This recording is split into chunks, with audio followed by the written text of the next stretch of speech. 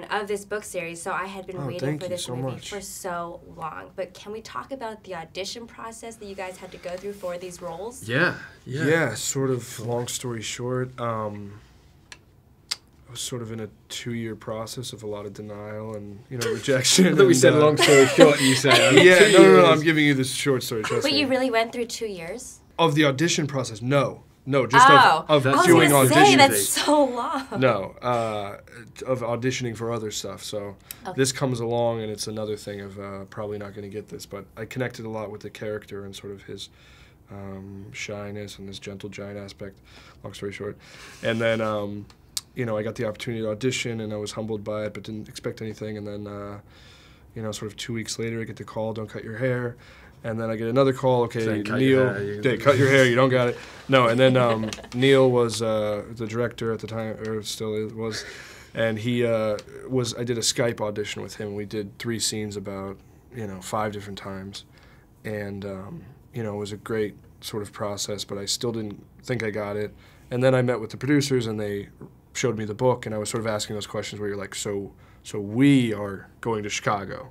We're gonna shoot that, just still didn't believe it, and then sooner or later I sort of got the call, and I flew out to Chicago and all that. Sounds nerve-wracking. It is definitely. I mean, I might with the same journey. I went on tape about a year before the film even got made, and I really responded to the script. I just thought it was a brilliant story, and then I forgot about it. I went on tape a few more times, and then when I was in LA, I just happened to be in LA, and they were casting again for the part of Will. And I Skyped with Neil, the director, and I was lucky enough that he'd seen some of my work, so he was up for maybe bringing me in, and I was very lucky to get it.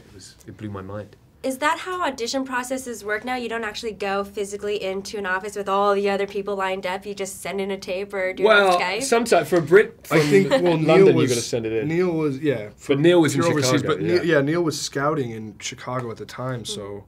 I think, there's times where you can just Skype, and it's a little bit different because you'd like more of a sort of connection. But, you still do the big sort of walk into the room and it's 20 people. Got it. In this movie, I was thinking about how you never really lose your fears. You kind of just have to learn how to deal with them. And if the fear landscape was a real thing, what would we see in your guys' simulation? What would it be? I guess I'm scared of heights, so it would be up a ladder, like a really tall ladder, and I'd be naked, because obviously you got to be naked. Okay. And I'd be in the middle of a play, probably a play called The Ladder Play, and I've forgotten all my lines, and everyone's watching, and my mum's there, and she's in tears because I'm so awful, and it's then at the top of that ladder naked that I realise I never wanted to do this anyway, and I've wasted my entire life. It's awful. And mine fear landscape is sitting next to Ben's mom and watching the play. And it's terrifying. That's so terrifying. It's very right? Ben naked and not knowing his lines. I'm scared. Yeah. Oh my gosh. Like I get chills just thinking about it. Whoa. Wow. Made in Hollywood.